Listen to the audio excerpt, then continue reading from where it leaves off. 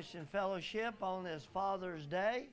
We are thankful that you are here, and we know that we've got those that are out with their fathers at other churches and other places, but we're glad that you're here with us. And those of you that are watching by live streaming, we appreciate you here being a part of it. If you look in your bulletin, we've got the different prayer request list.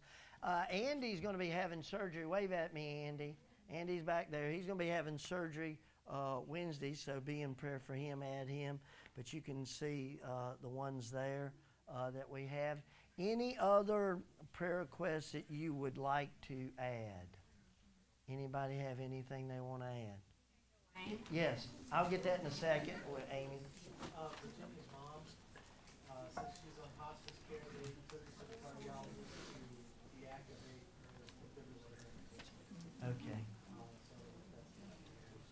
Right, right, when they deactivate your defibrillator, yeah, it's one of those things of saying the end is coming soon. So be in prayer for them as they go through it. Hang on, I got to go to Paula first, and then I'll go to you, Steve. Well, I have a couple. I have arthritis in both my knees, so I have to go to orthopedic on the 5th for my knees, and then my right toe is crossing over my big toe, so I have to go on the 3rd for that, so pray for that. They're saying it's worsening arthritis, and I'm a CNA, so pray for that. I might have to find another job. Wow. Okay. And then Amy's back at home with a friend in Manassas, but they have, I guess, because they wanted his address, so the cop's gonna be looking out for her. Praise God, God spared her life because she could have been gone that Monday. Right. But she has court on the 27th. But she's told me the one in Manassas, more than likely, she might be going to rehab somewhere. I don't know how long, but she said the one in Manassas is really telling her that she needs to either go to rehab or she's going to jail. So I don't know which. Do be in prayer for this situation, but obviously the challenge is in the heart. People take substances because there's an emptiness inside, or they've been wounded or hurt, or they're trying to medicate the problem away. We understand that Jesus Christ is the only thing that can heal wounded hearts, so we want to go to that. Yes? This testimony, actually. All right, quick. First of all, we serve a mighty God. Amen? We have been praying for the Justice family because the head of that family recently took a fall, went into the hospital. He couldn't breathe, and they put him on a ventilator system. And they said that he probably wouldn't last a week, and he would never come out of that. And Marilyn and I went in to see him, we thought, one last time. And I laid hands on him and prayed for him for a healing, with that little bit of doubt in my mind saying that this is probably a waste of prayer. And then God wanted to turn it around and teach me a lesson. We went in to see him yesterday morning, and he is sitting up in his bed and he's talking to people and carrying on. God's not done with him yet, and he certainly is not done teaching me a lesson about prayer. Amen. I like the prayer that the guy said, God, Lord, I believe, help my unbelief. Yep, that's it. Yeah. Aubrey. Your dad jammed your thumb. So you ratted him out on Father's Day, didn't you? But we were going to pray for your thumb and pray that your dad won't jam your thumb anymore, right? He's sorry. He's repetitive. Forgive the guy. Somebody over here. Yes, Rosemary. The girl, Carrie, that we've been praying for, who wanted to transition to a man. Her mom wouldn't agree to the surgery, so she was waiting for her 18th birthday, had it scheduled, and by the grace of God and our prayers, it has been postponed, and now the doctors say they probably can't even get her on the schedule till the fall. Now, those who have been in this church a long time, 16 years ago, we were praying against a girl having an abortion, and every time she went for the abortion, there was something wrong, and her rides fell through, and one thing, and of course back then, you get too far along, they wouldn't do it. And he's a wonderful young man, adopted, into a family. And so I'm praying this is the same thing, that God is just going to keep postponing it until he puts somebody in her path to see that she's beautiful the way she is. The problem now has been her mom took her to counseling, and the counselors have convinced mom this is just a syndrome and it's natural, and so mom is kind of more supportive and on board now than she was, letting her have this surgery to remove all her female parts. So please continue to pray for Kiri. And then we have a praise report. We were praying for Catherine Higginbotham, Yes. who's a cancer survivor, very low immune, and she broke out in these hives and insane itching. That has all cleared up. Amen. So Praise the Lord. she's doing better, and thank you for the prayers for Catherine.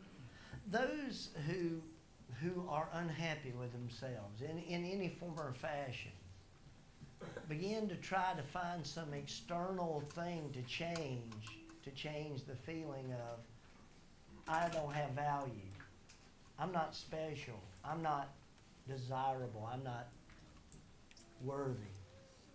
And you can do all the outward things you want to, but until you trust the Creator God who created you uniquely for his purposes, and that you glorify God if you will submit to him and understand the beauty of who and what he made you to be.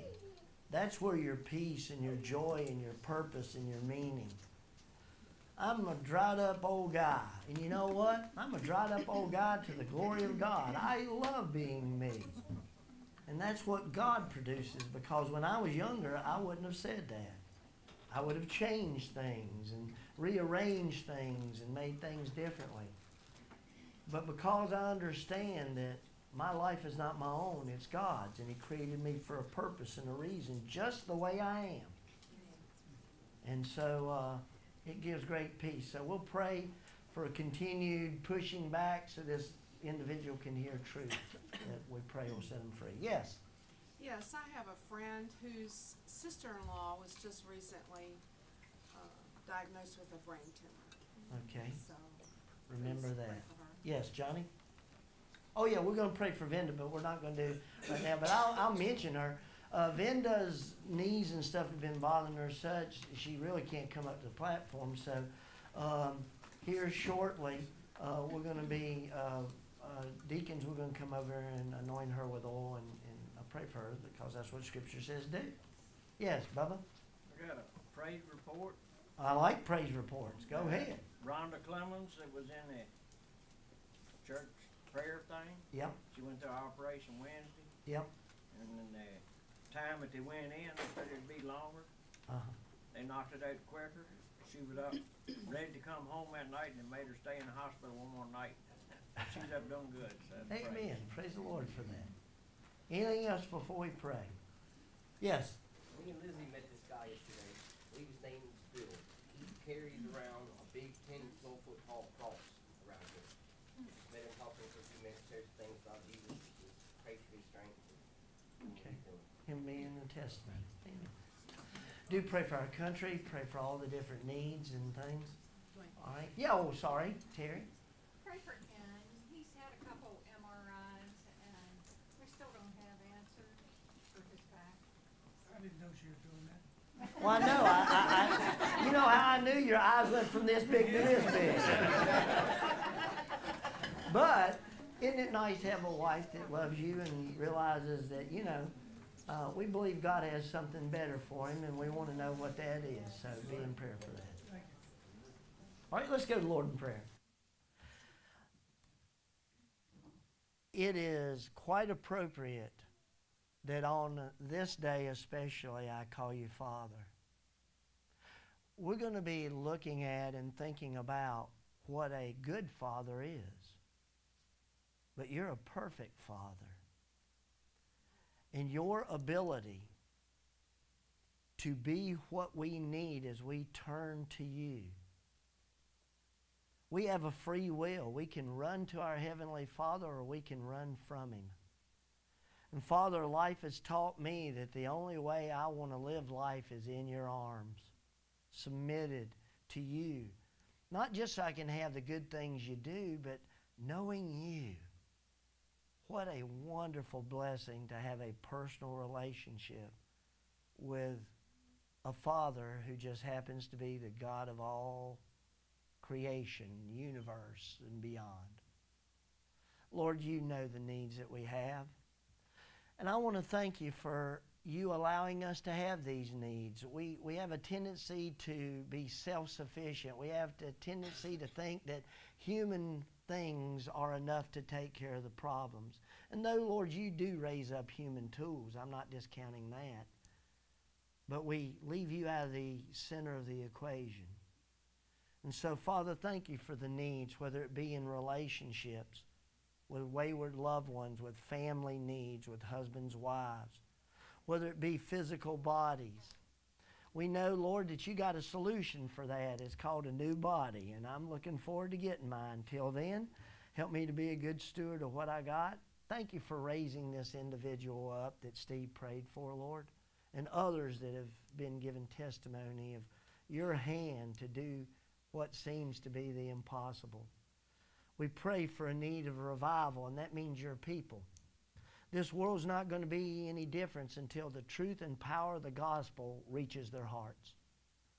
And we're the tools that you want to use to proclaim that clearly. So, Lord, we need to be fit tools. So may there be a revival in us so that there can be a change in our country. Lord, I pray for fathers this day, for families. Lord, I know that we are insufficient in and of ourselves. And it would be easy to curl back from the challenge. But Lord, thank you that you will give us strength.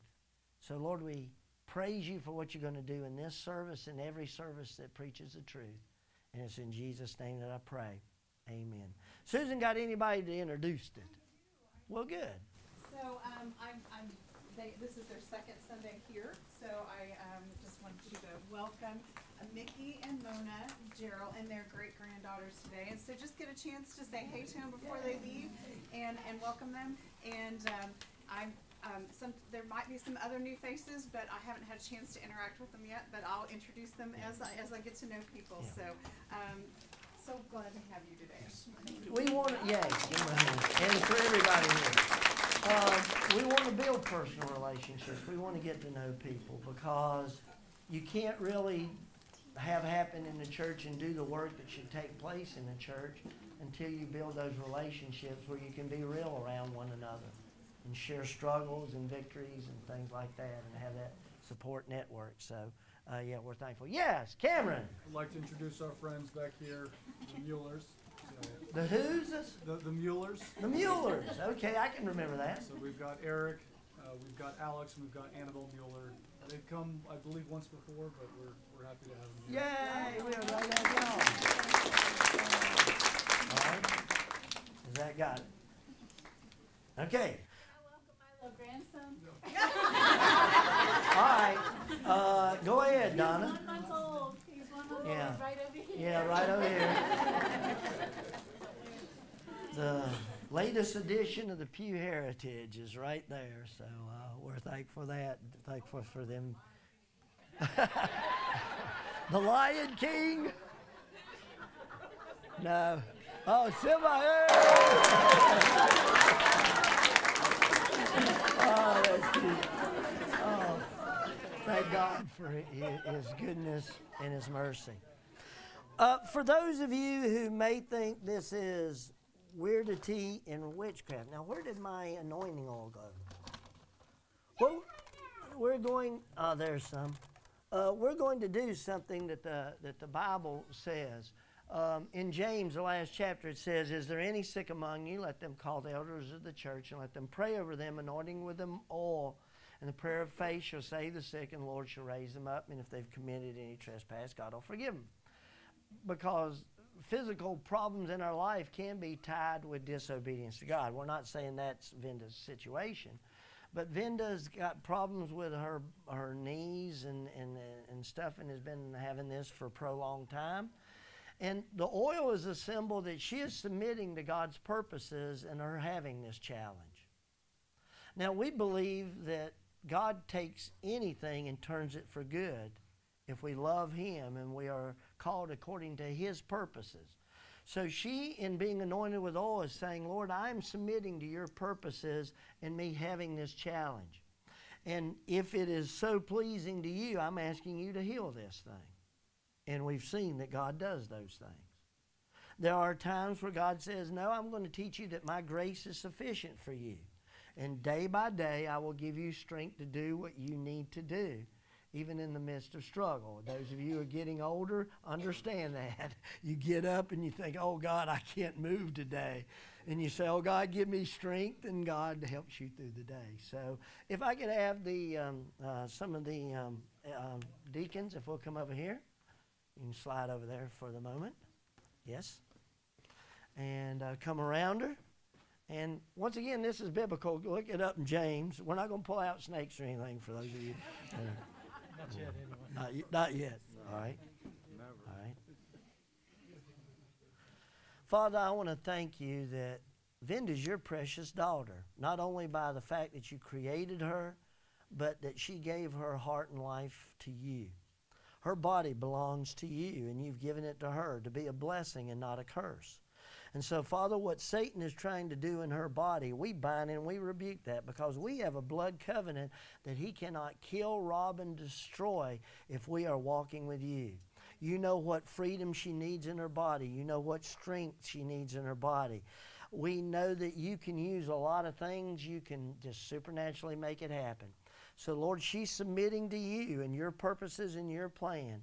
Cause her to trust you and not waver, and each day expect the strength that she needs in her body to do what you've commanded her to do that day.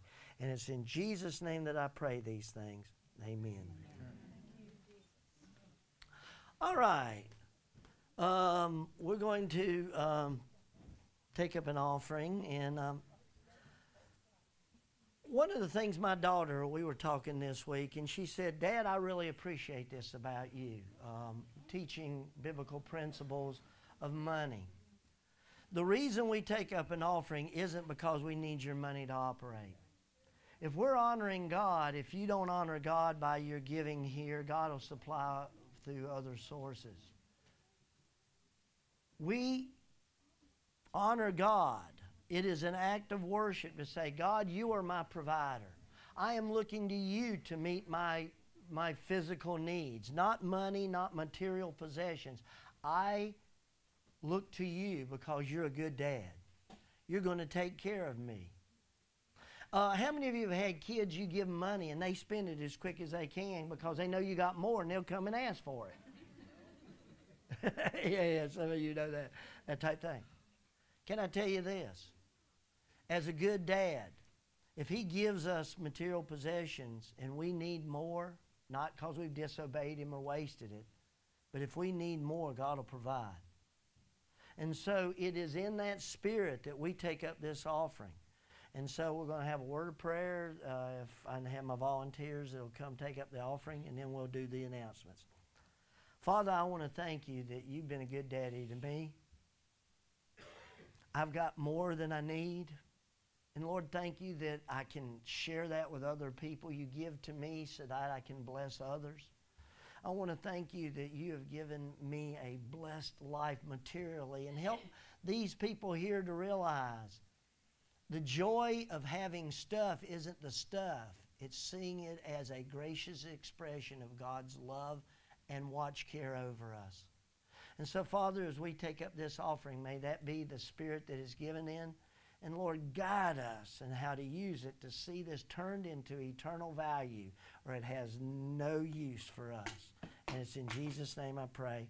Amen. I just knocked over a baby bottle, which we'll get to while I have a baby bottle at the pulpit. Anyway, if I could have my volunteers that are serving the Lord. I appreciate these young people that are anxious to do this. Because some of you adults is like pulling teeth. No, I'm picking. Anyway, we'll go to the announcements part. First of all, this is the last time she said she's doing this. Some people said that it did not get to them. If you have not had a chance to look at your picture and face and make sure the information's accurate and want to, raise your hand and I'll have somebody bring this to you right now. All right, you check that. Anybody else? all right, back there, Rosemary, if you'll get it to them. But we're going to print this thing after today. So she's printing on Wednesday, so check it out. Make sure it's there. Today, 6 o'clock, we will have softball practice. If you got fatherly things going on, don't come. But if you've already been celebrated and enjoyed and you want to be at softball practice, do. Next Sunday, we have in that afternoon. The ages are 16 and up, not 12 and up is in this bulletin. 16 and up. We've got tea times starting at 2:30. We'd like you to be there between 2 and 2:15. And if you are, we want you to use it as an evangelistic tool. Invite somebody who may not be in church or not regular in church or just needs a fellowship to come and play golf. We have a good time. It's Captain's Choice format, and you can see the information there. Sanctuary study group is going to be here tomorrow night at 7 o'clock. You need to be here for that. You can see Jeff. Wave at me, Jeff. Jeff is the one for the contact with that there. Silent auction stuff. If you've been in the fellowship hall, there's lots of items that are there. There's going to be a couple of more that are coming. But between now and after service next Sunday, after service, there'll be your last time to put final bids in. You can start bidding now. But anyway, the last bids will be after the service next Sunday. And then a quick little explaining what it goes for, which is for the support of Susan Boston. She's a missionary at Christ in Action. And Dwight is wanting to come full-time, but they've got to raise that support for him also. So Nancy's the one that, wave at me, Nancy. Nancy's the one that's helped putting this together. So if you have anything of value that somebody might be willing to bid on and something, not too late to bring the stuff, see her about that and we'll get it in there. But you can begin on that. Ice cream in the park. Dwight, stand up and give us a... We're getting real close too, as you can see by the dates. If anybody would like to take some of these with us today, little cards you can give people so they'll know about ice cream in the park. It's got a QR code on the back of it, our church website, and we've got some quick stuff on there for people to see. So just let me know, as well as if you want to sign up for that. For maybe a small country redneck church, we're getting a little technologically advanced there. QR codes. I'm impressed. Anyway, I'm thankful for the technology. I like the technology. I just don't know how to work it all. Anyway, and also VBS is coming up, so don't forget to be praying for that and involved in that. And do you want to say anything else about that, Tiffany? See Tiffany about that if you want to. All right. I remind you about praying for Camp Red Arrow. Their weeks of camps are going on right now. They've had people to come to Christ, and I've gotten really, really good reports about the things that God's doing there. And I know some of your young people will be going, and I know we've got people that are going to be ministering there, myself, Jenny, others. So be in prayer for that. I guess at that point, I didn't do Name That Tune, did I? I want to do Name That Tune before I ask everybody else to come up. So come on, we'll do Name That Tune, and then the rest of them can come up and we'll sing the rest of the songs. Oh, while you're doing that, before you start, I forgot about the baby bottle. It fell down, I didn't see. Those baby bottles are out there. You can take, they got a little slit in there. You just collect and put your change in that, and it's a fundraiser for the Pregnancy Center, LifeSpring, that we support. And when you fill them up, bring them back, and we collect them and we take them there. I filled up one and grabbed two more. So if you would do that. All right, Mr. Name That Tune.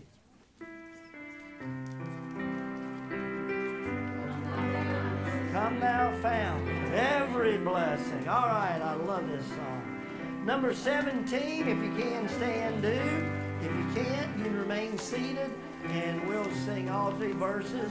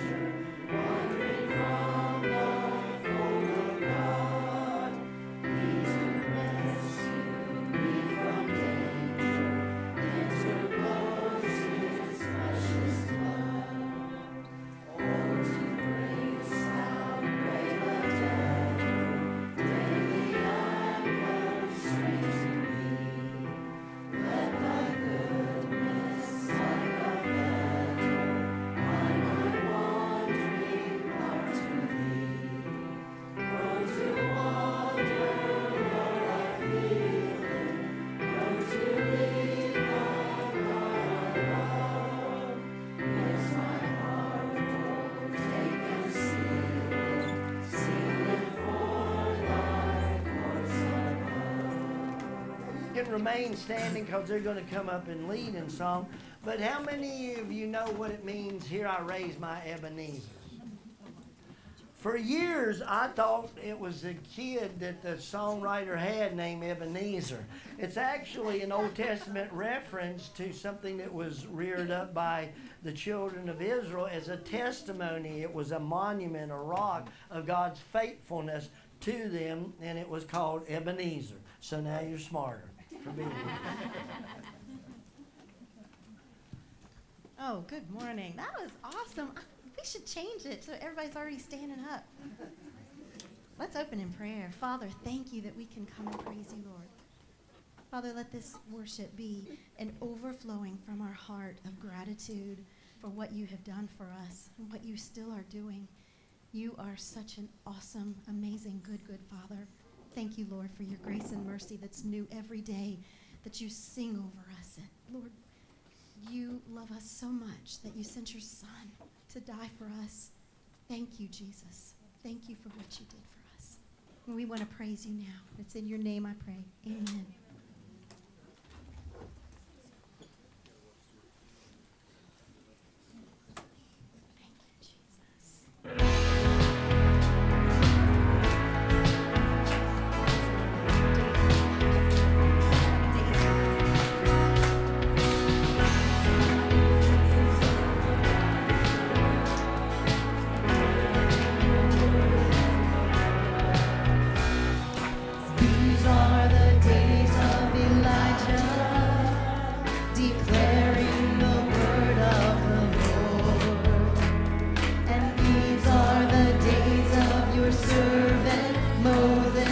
righteousness being restored. And though these are days of great trials, of famine and darkness and sword, still we are the voice in the desert crying, prepare ye the way of the Lord. Behold, he comes, riding on the clouds, shining like the sun. At the trumpet call, lift your voice. It's the year of Jubilee, and out of Zion's hill salvation comes.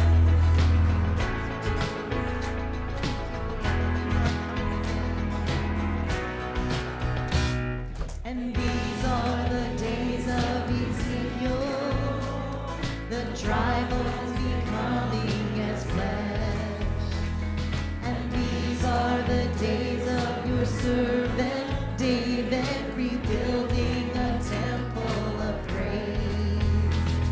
And these are the days of the harvest, the fields are as wide in the world, and we are the laborers in your vineyard, declaring the word of the Lord. Behold, he comes, riding on the clouds, shining like the sun. At the trumpet call, lift your voice. It's the year of Jubilee, and out of Zion's hill salvation comes. Behold, he comes, riding on the clouds, shining like the sun.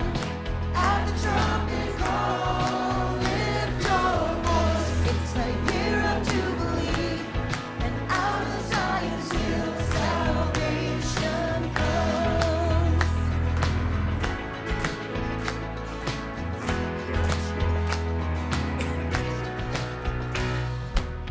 There's no God like Jehovah.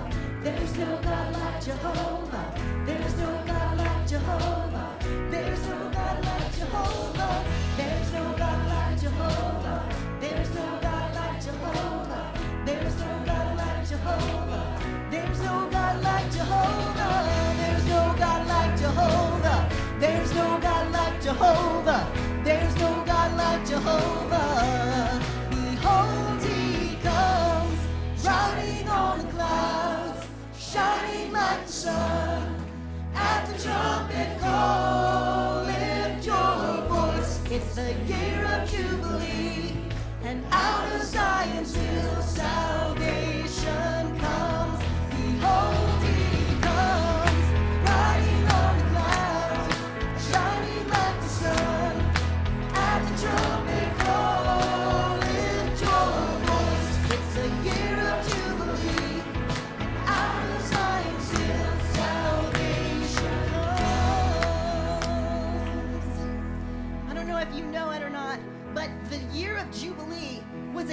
restoration. It was a year when then all the debts were wiped away. Jesus, we pray that you would come soon and restore us unto you. Behold, he comes, riding on the clouds, shining like the sun. At the trumpet call, lift your voice. It's the year of Jubilee, and out of Zion's hill salvation comes. Behold, he comes, riding on the clouds, shining like the sun. At the trumpet call, lift your voice. It's the year of Jubilee, and out of Zion's hill salvation comes. Thank you, Jesus. Praise you now, Lord. Thank you for what you did on the cross for us, Lord. You are so worthy. And the angels in heaven singing, holy, holy, holy is the Lord God Almighty, who was and is to come. And that's all they do, 24 hours, 7 days a week. Thank you, Jesus, that you are holy and worthy.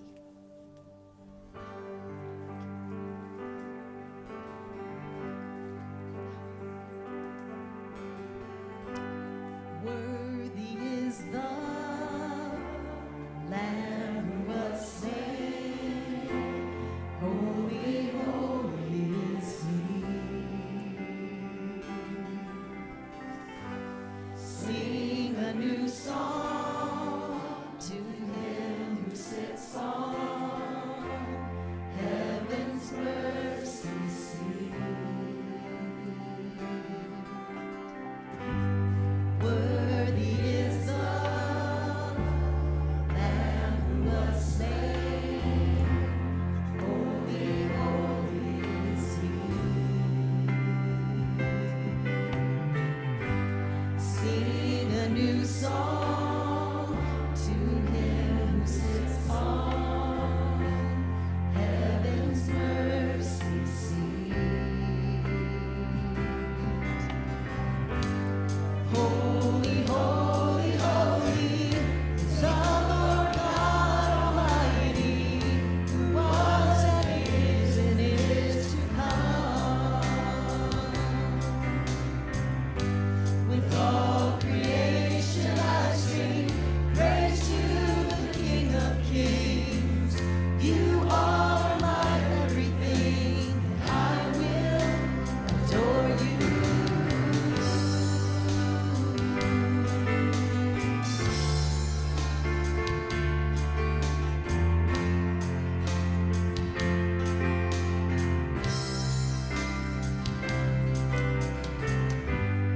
Clothed in rainbows of living color, flashes of lightning, rolls of thunder, blessing and honor, strength and glory and power be to you, the only wise King. Yeah.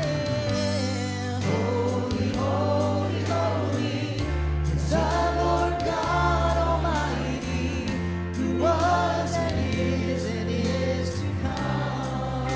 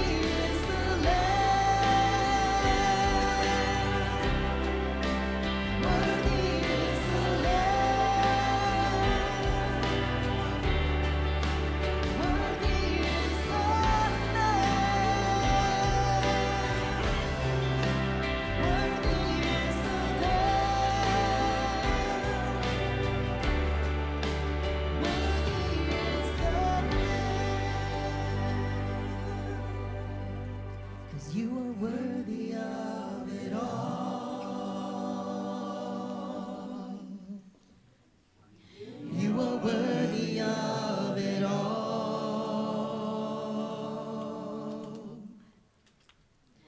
For from you are all things, and to you are all things. You deserve the glory. You are worthy. You are worthy of it all.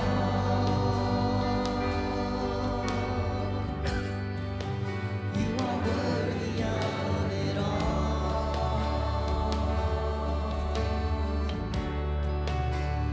From you are all things, and to you are all things. You deserve the glory.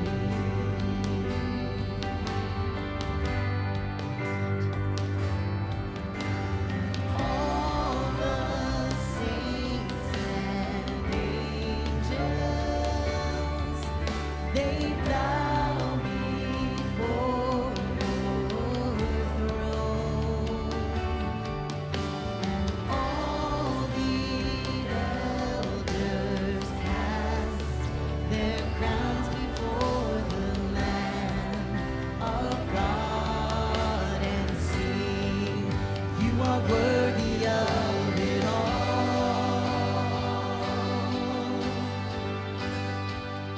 You are worthy of it all.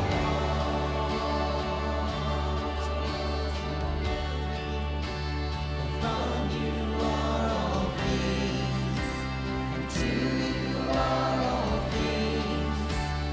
You deserve the glory. You are worthy of it all. Jesus, my Lord, you are worthy of it all.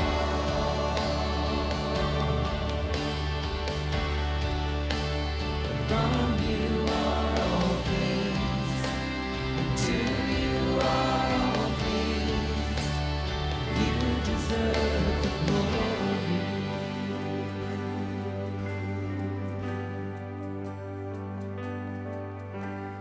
Day and night, night and day, let incense arise.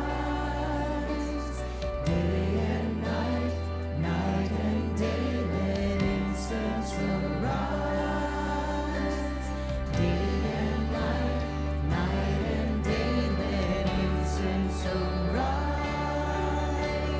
Day and night, night and day, let incense arise. Oh, day and night, night and day, let incense arise. Day and night, night and day, let incense arise. Oh, day and night, night and day, let incense arise. Day and night, night and day, let incense arise.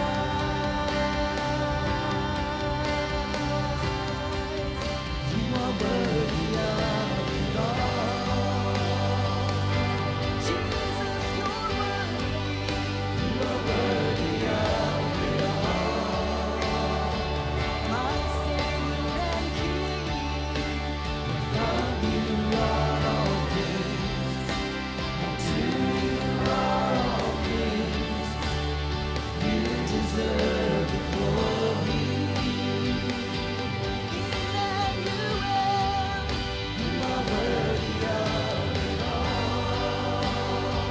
My El Shaddai, you are worthy of it all. My Adonai, from you are all things, and to you are all things. You deserve the glory. Praise you, Jesus. You deserve all of the glory. That you be greatly, greatly honored today. In Jesus' name, amen. Shelby's going to come sing, but I'm going to let the children's church workers go out, and children's church, if you'll go behind them. And this is, I blew the surprise. Her dad didn't know she was going to sing. And so when I wished him a happy Father's Day, I said, and I know you excited about the gift you're going to give. And she looked at me like, thanks a lot. But we trust it'll still be the blessing that she's designed it to be, and thankful for her dad. So Shelby, when they go out and you're ready, go ahead and sing.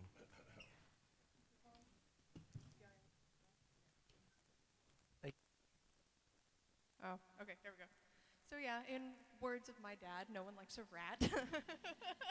I did truly intend to keep this a surprise until the last minute. I thought the diesel truck would give me away as I drove from my house over here, but you know, I guess this was what God intended on how that surprise was gonna come undone. Anyway, I'm gonna sing You Raise Me Up. I think it's a fitting both Father's Day song and church song. So without further ado, maybe turn this down just a little, the mic down just a little bit.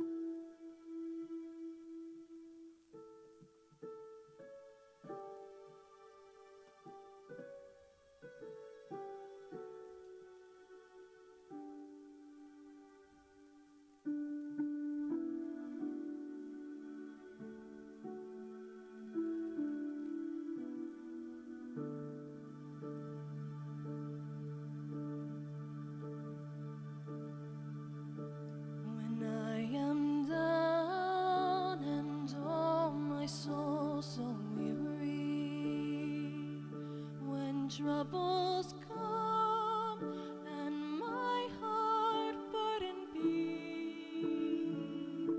then I am still and wait here in the silence until you come and sit a while with me. You raise me up so I can stand on my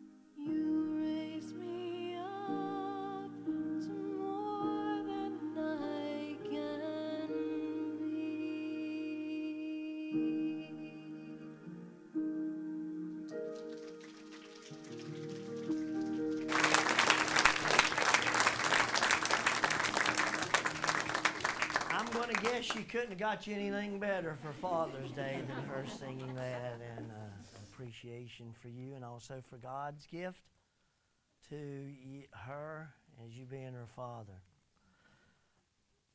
The title of the sermon today is Calling All Heroes. Society, Satan, is using society to attack the family, the home, because God designed the home to be an incubator for understanding truths about God and truths about ourselves and truths about life.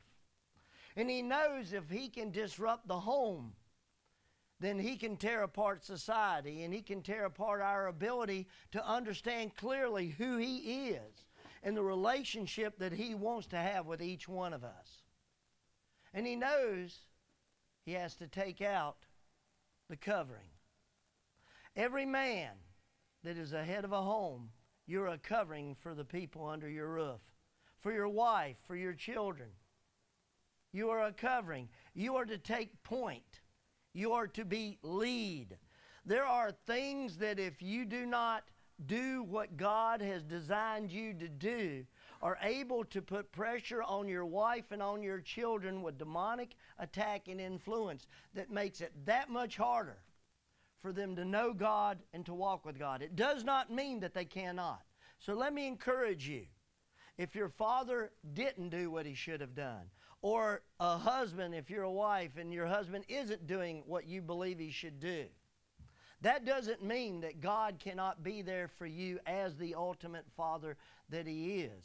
It just means that it's going to be harder for you to see those truths clearly with the lies of Satan echoing in your mind, that he was able to hijack the man of the house to be able to put those wrong thoughts and feelings in there.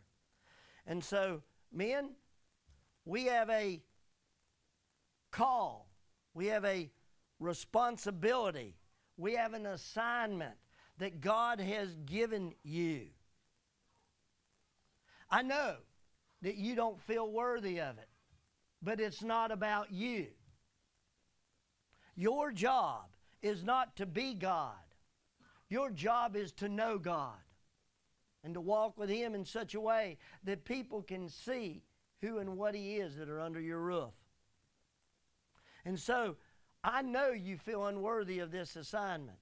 Just like in most heroes, they're just, when you hear heroes that are true heroes, they talk about, oh, I'm nothing special. I'm just an ordinary person. The situation was there and there was a need, and I felt compelled to meet that need.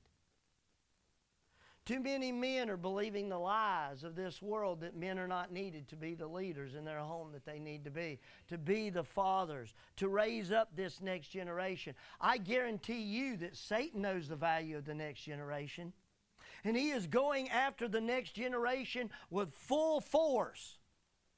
And the only thing standing against the wave of society, the wave of the teachings of this world, what demonic influence is trying to put in the hearts of the next generation, you are on the front lines to stop that from happening.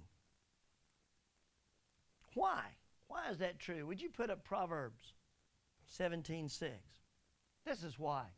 God has designed an interesting principle for fathers. Grandchildren are the crowd of the aged. Amen to that, Mr. Malachi. Oh, I'm so thankful for my grandchildren. And the glory of children is their father. Now, ladies, that does not diminish in any way your role. But for God to teach as father the principles that He needs to be taught through the manliness of a man, the glory of children is their father, their hero. I asked some people today, I said, what was your father's greatest weakness? And some of them couldn't think of anything. And some of them said, my father had these weaknesses. I said, and it hurt our relationship. But they said they had an uncle that was really the father to them, that they needed, and they said he was perfect. You know, men, whether you like it or not, you're your child's hero. And I'm going to show you in Scripture and through this dynamic the glory of children. By that, shouldn't it be the glory of the Father is the praise of the children? No, the glory of the children. So I want to start out with the first part. Why are we their glory? Because God designed for we as fathers to be the source that builds our children's self-images. Their value, their importance, their identity, their purpose. Why? Because where are we supposed to get our value from, men? It better not be what we do, because you and I both know we fail and we're imperfect. We get our value from our Heavenly Father. Your value as a man, God, whether you like it or not, has chosen to give you the children under you. And that wasn't by mistake. God wants to use you to build their self-image, to teach them. Here's who God says you are, because you've gotten your self-image from God. But if your self-image is based on what you can do, then that's going to flow down through your family and going to cause difficulties and problems. The self-image, the purpose, the identity. If your children do not have strong self-images, you need to ask yourself as a father, what have I done that has dismantled truths about who they are? Do you not believe that God gave you the children He did for a purpose? And each one of them has a special, unique design from God? Or do you believe they were just accidents or inconveniences or something that just biologically happens? So they get their identity. And so this next generation doesn't know who they are. That's why they pretend to be everything in the world, because they're trying to find an identity that makes them feel loved and special and wanted and unique. And though they're chasing down all the wrong roads to try to find that, the glory of children is what they find that their Father communicates to them that they are in their purpose and in their design. If you would, put up Psalms 127:4. Like arrows in the hand of a warrior are the children of one's youth. Do you know what an arrow is? An arrow is a tool that you use to send to a mark. God has given you these children, and you get to give them a sense of purpose and study and know them and their identity. My children were given to me that I may raise, that they may serve Jesus Christ with the talents and abilities that God has given them. That is the arrows that God has given me. And I am supposed to help them define what targets they're supposed to shoot at with their talents and abilities. But clearly, the target is, I need to serve God with who and what I am. That's why I was designed. That's what I was created. And men, it is our job to communicate that. But we cannot communicate that until we believe that ourselves. God has entrusted you because He is going to use you. Second thing, in them being the glory of the Father. So put up back the Proverbs 17:6. You set the standards of right and wrong. You help your young people know what's right and wrong. Somebody shared in the movie The Courageous. Have any of you seen that movie, Courageous? I rewatched it this week because I knew it was about fathering and fatherhood. And one of the guys was sharing there. He said, my father told me I better not drink, and he told me that with a bud in his hand. That's a mixed message. That's double standards. And if you want your young people, if you want your wife, if you want your family to know the standards of right and wrong, you're the one that sets the example. You set the example that lying is not right. You set the example that hard work is right. You set the example that you better be in church. That God's more important than anything else. You set the standard that reading your Bible and daily devotions. You set the standard of right and wrong, gentlemen. And what you do not set is set at a lower level, that the standards are, church really doesn't matter. Honoring God with your money and talents, it really doesn't matter. You teach them a standard that it's about making money. It's about having more possessions, more cars, more boats, more houses, more this, more that. And you teach them the lie that this world says, that this world is about accumulating things. I mentioned to my Sunday school class today, because we're going verse by verse through the book of Ecclesiastes now. This generation coming up has been given more than any other generation. I told him, I said, when I was growing up, we had 3 channels and they were on a black and white TV. We had a telephone that was a party line and you had to go like this to dial it. 1 car per household. This generation has been given more, and they are more miserable because they are at an earlier age realizing that things do not satisfy. Things are not the stuff of life. It leaves them empty, and they're looking for some meaning and purpose and design. And so they chase all these things that Satan tells them to chase because we've not set the standard. Proverbs 2. 1 through 5, if you put that up there, please. My son, if you receive my words and treasure up my commandments with you, making your ear attentive to wisdom and incline your heart to understanding. Yes, if you call out for insight and raise your voice for understandings, if you seek it like silver and search for it as much as hidden treasures, then you will understand the fear of the Lord and find the knowledge of God. We are a responsibility. We have that responsibility to say, here are the standards, here are the truths. We need to teach them how God's Word applies to real life. You say, what do you mean by that? You give an honest day's labor for an honest day's wage. Just, how many of you, my earthly father died when I was 2 months old.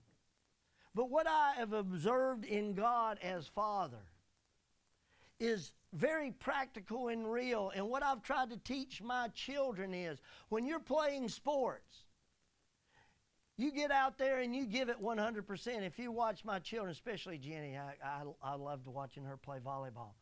When she would make a mistake, she would slap that floor and she would be mad for a moment, and she would try that much harder to not make the mistake again.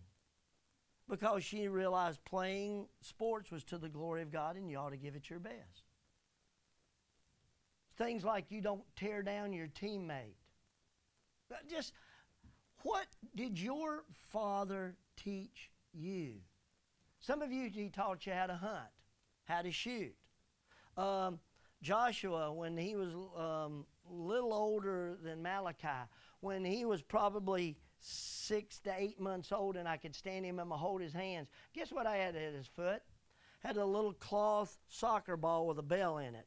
And as he would walk and I'd hold his hand, he'd kick that little soccer ball and hear that bell. He loved that. I was teaching and training skills. All types of things. I could go into a lot of examples. But your job is to teach, train, discipline. I taught my children that hard work is the way to success. You say, well, that's a no-brainer. Have you realized what's being taught to our world today? Sit around and do nothing and somebody will provide for you. Somebody else will take care of the responsibility. You be irresponsible. There are so many things just because dads are not in the home. We know, I've thought about having all types of statistics about the probability of someone being in jail, the probability of someone having children out of wedlock, the probability of somebody being a drug addict. It all comes back to statistics when dads aren't in the home, teaching, training. That you don't do something just because you feel like doing it. I know there are times I'll tell this story, and I won't tell you where it's at in the house. Joshua was picking on Jacob.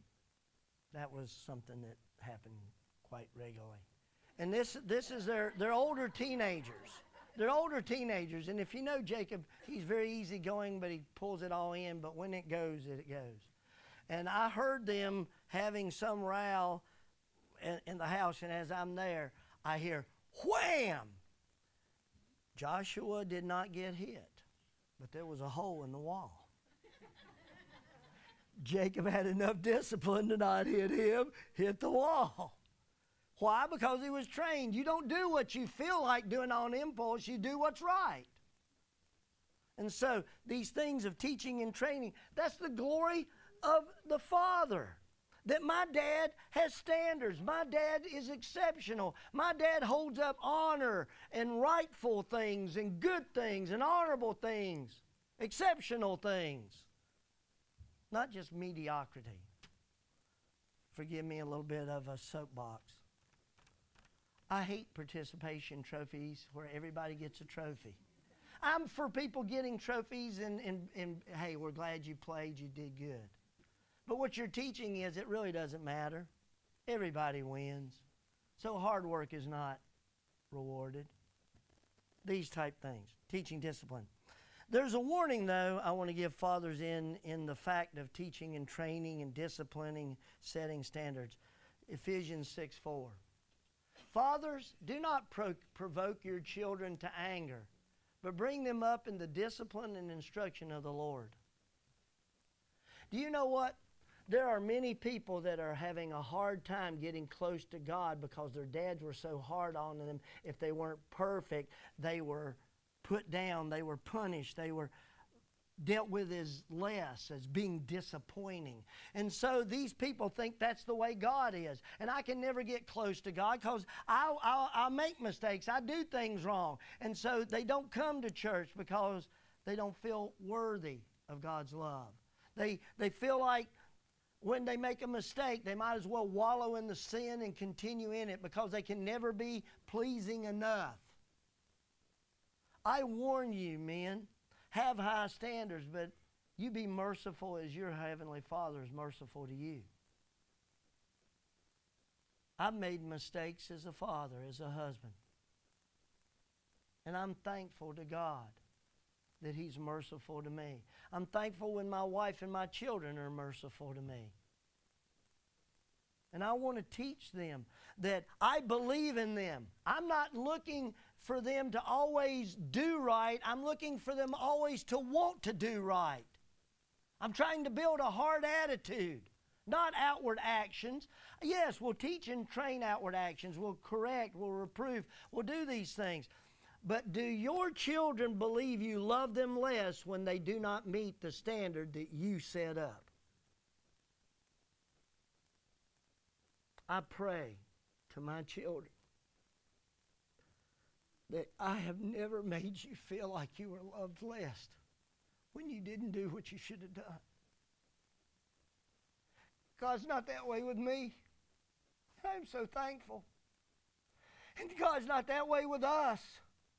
So if we don't teach these things in the way we model men, we teach an austere God as you better do or punishment's coming. Loving correction should come. We should never deal with our children because they got on our nerves. And trust me, children can get on your nerves. But you should never discipline because they're getting on your nerves. You discipline them because you love them enough to say, I want to correct this wrong thinking and feeling and behavior because I love you and I believe in you. So heed the warning, men. We're too much built on performance. I'm okay if my child colors outside the lines as long as they're trying to color inside the lines and they're giving me an expression of their love for me, trying to please me. So that warning's there. We teach them love and the forgiveness. We teach them, we're their heroes because we teach them what God is like. We're the glory. God has designed that your children will want to be like you. There's a song that I forget who sings. I want to be just like you, 'cause they want to be just like me. I want to be a holy example for their innocent eyes to see. I want to be living by the law so my little boy can see. He wants to be just like you. I want to be just like you, 'cause they want to be like me. God has designed your children want to be like you.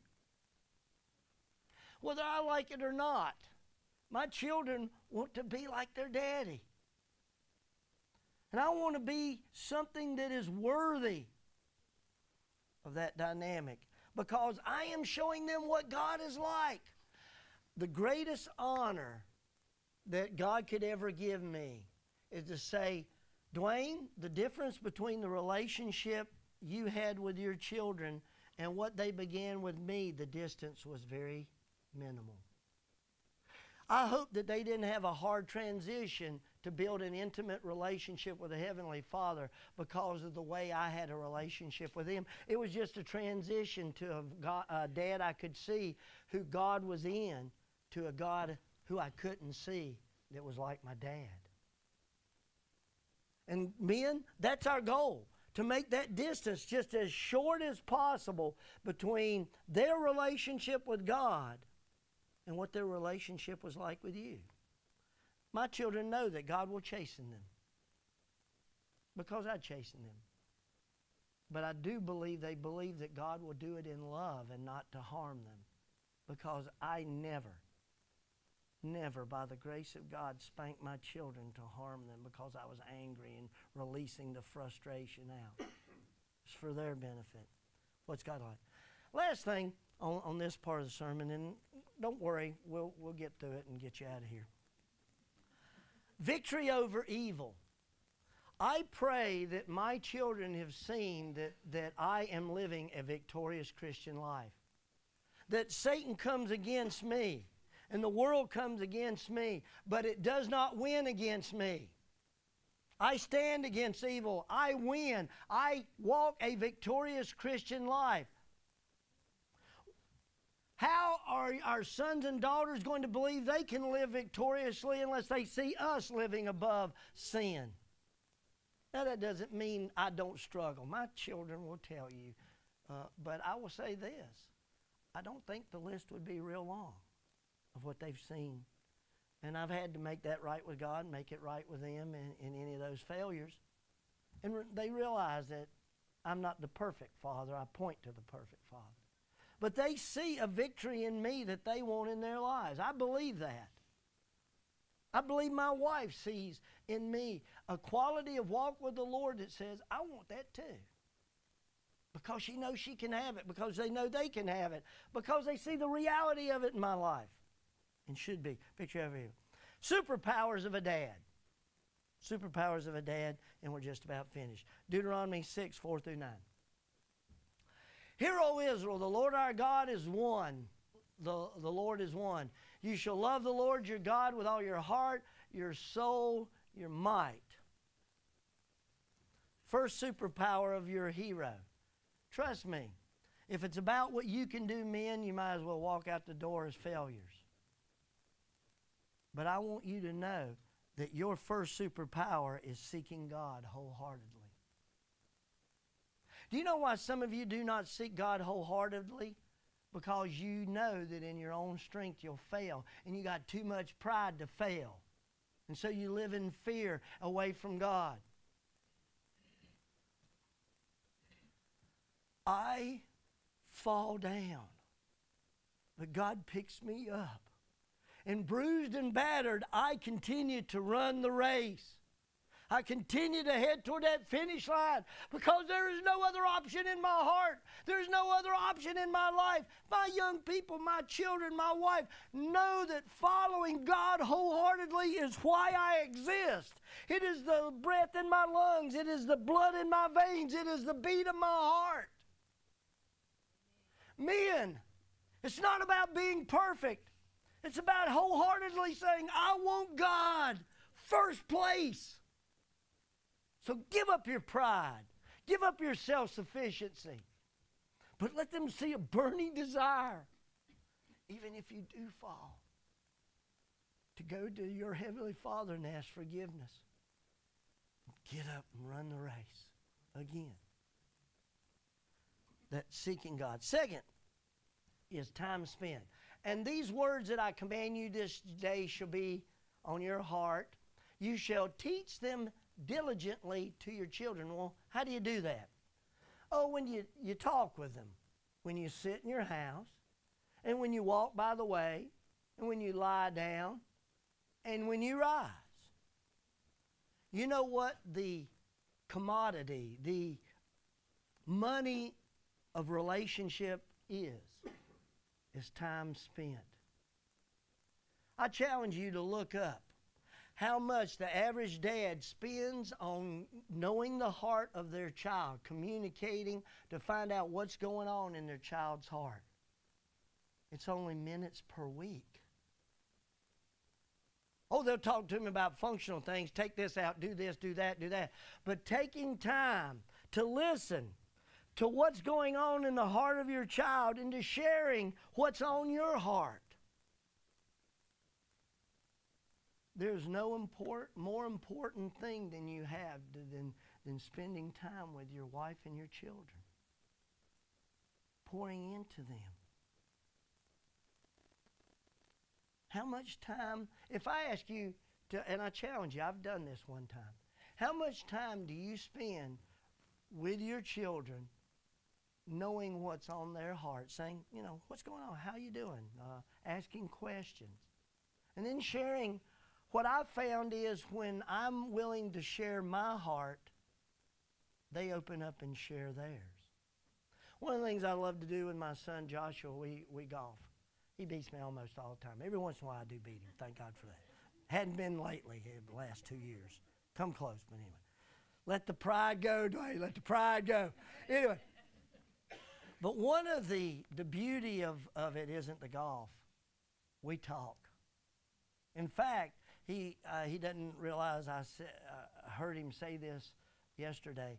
But Sydney always asks him when he gets home after playing golf with me, so what'd y'all talk about? Because she knows we're going to share our hearts.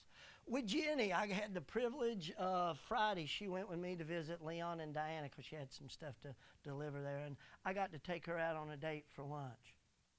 And it was so good just to hear what was going on in her heart and her mind. And for me, when God gave me an opportunity to share a little thought there or share a story out of my life here and there, that's what they remember. That's what they want. Time spent. And what my children are learning that have kids, man, they grow up so quick. My son John was talking about that yesterday. In the blink of an eye. Leon was talking about, looking at Jenny, said, how did you grow up in 3 days or, you know, such a short time? I remember you as. You can't waste the moments. You can't waste the opportunity. The superpower is time spent listening to what's on their heart and you sharing what's on yours. Words of affirmation. I don't know that I have ever called any of my children stupid. I don't know. One of the rules in our home is you do not call people names. Now, sometimes I have to correct that, but I do correct it because I have, at times when they were at their worst, when I was disciplined, said, listen, I know who you are and those actions are not who you are. I believe in my children. I believe that God's created them for greatness to His glory. Maybe not great in the world eyes, but in impact, in pointing people to the Lord and helping them know Jesus in a real and vibrant way. I believe in them. I believe on the calling of their life. And I try with the best of my ability to communicate that in my words. I pray that I've never communicated to them that I was disappointed in them. Sometimes surprised at what they did. But listen, outside the grace of God, we all sin. We all make mistakes. We all fall short. That's why it's about Jesus and not about us. Words of affirmation, unconditional love, prayer. Psalm 127:1, and we're just about finished. Unless the Lord builds a house, those who build it labor in vain. Unless the Lord watches over the city, the child, the home, the watchman stays awake in vain.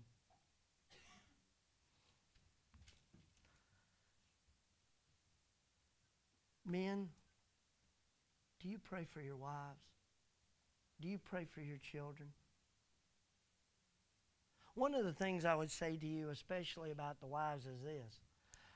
In Sydney, if he's not, it's partly my fault. I should love Donna in a way that my son's watched all his life and he knows how to love Sydney. How are they going to know how to build a strong family if they don't see it in us? In us building a strong family.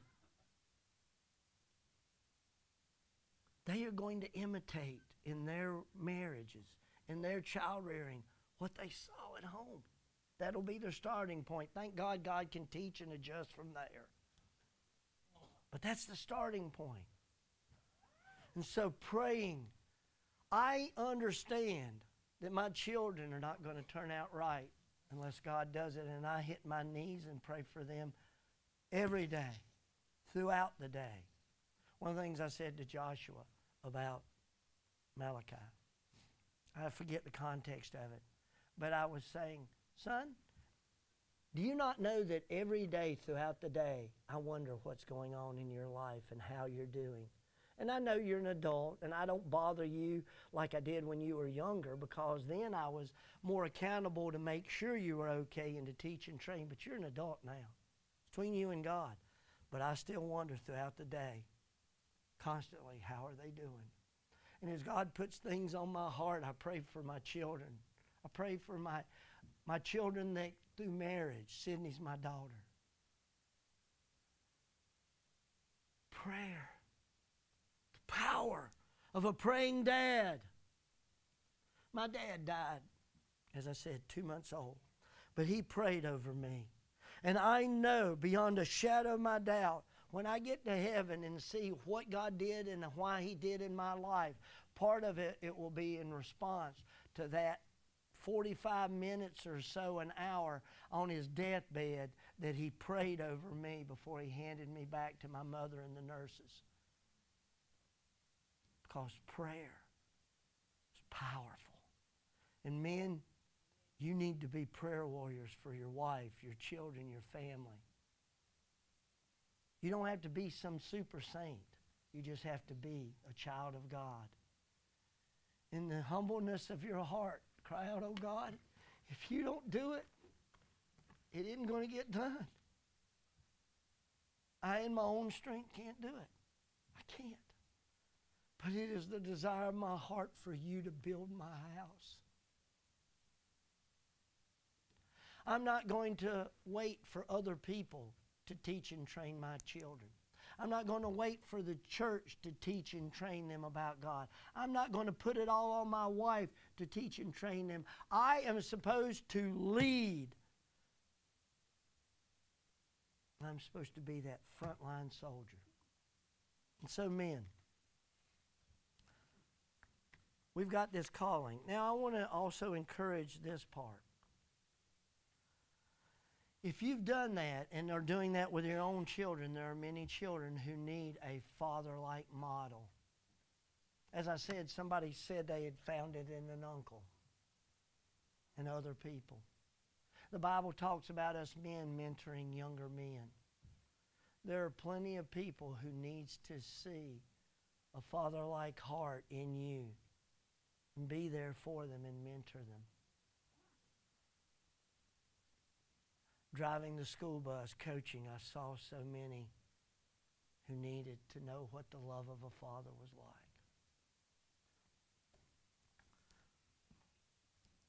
I know that you are struggling, feeling like you are not enough. But God gave you who he gave you because he said, if you'll turn to him, he'll make you more than enough. So this Father's Day, men, would you put your pride aside? Would you put your trying to look like you got it all together and trying to be the hero in your own strength? And admit you have feet of clay, you make mistakes, you've done it wrong. You have to go back and say, I'm sorry. But from this point on, say, God, with what time I have left in my life, I want to be the glory of my children. I want to be the hero. I want to be someone's God model so that they know what you are like. God will forgive you and God will empower you if you'll humbly, wholeheartedly seek him this day. Let's pray.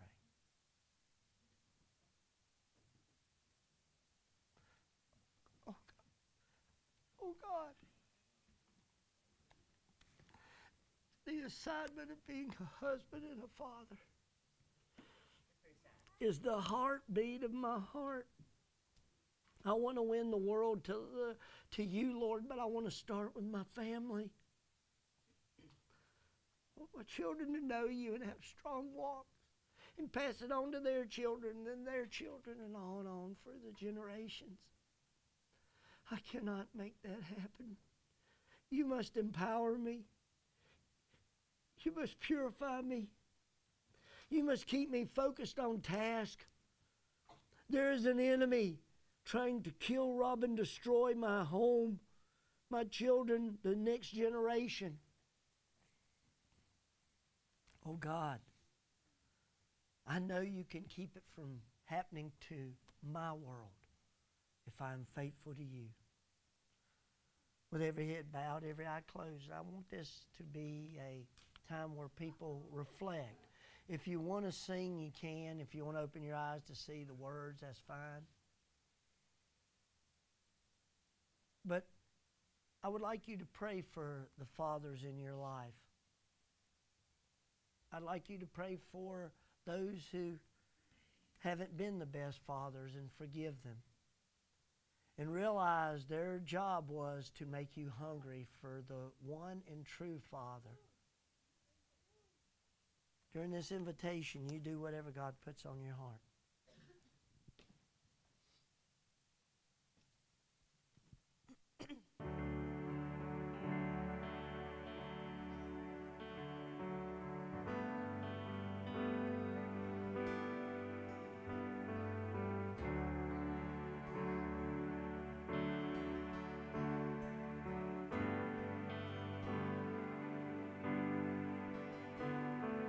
Come out of sadness from wherever you've been. Come broken hearted, let rescue begin. Come find your mercy, O sinner, come kneel. Earth has no sorrow that heaven can't heal. Earth has no sorrow that heaven can't heal. So lay down your burdens, lay down your shame. All who are broken, lift up your face. Oh, wanderer, come home. You're not too far. So lay down your hurt, lay down your heart, come as you are.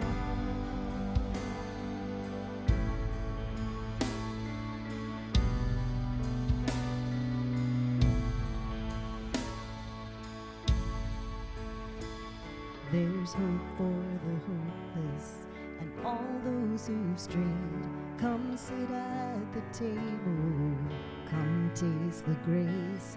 There's rest for the weary, rest that endures. Earth has no sorrow that heaven can't cure. Earth has no sorrow that heaven can't cure.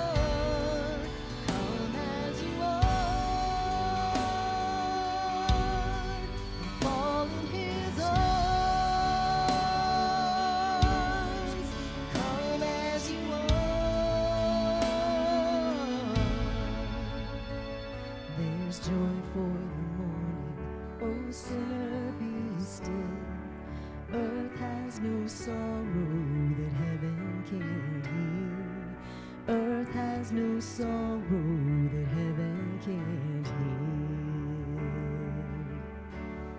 So lay down your burdens and lay down your shame. All who are broken, lift up your face. Oh, wanderer, come home. You're not too far. So lay down your hurt and lay down your heart. Come as you are. Come as you are. Come as you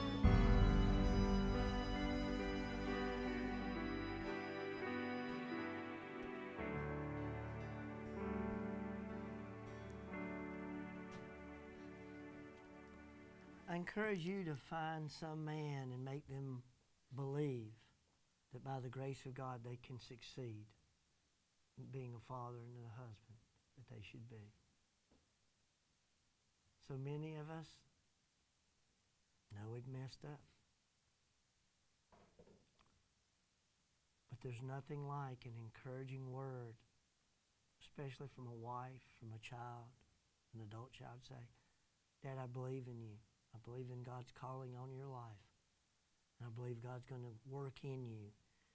You may have to purify and hammer and sand and whatever, but I believe that God will help you succeed if you really turn to Him. So encourage somebody today. Let's stand for dismissal. Thank you for being the perfect father, because ultimately you're the dad we need to lean on, depend on, and you be the glory of our life because we're your children. And it's in Jesus' name that I pray. Amen. You're dismissed.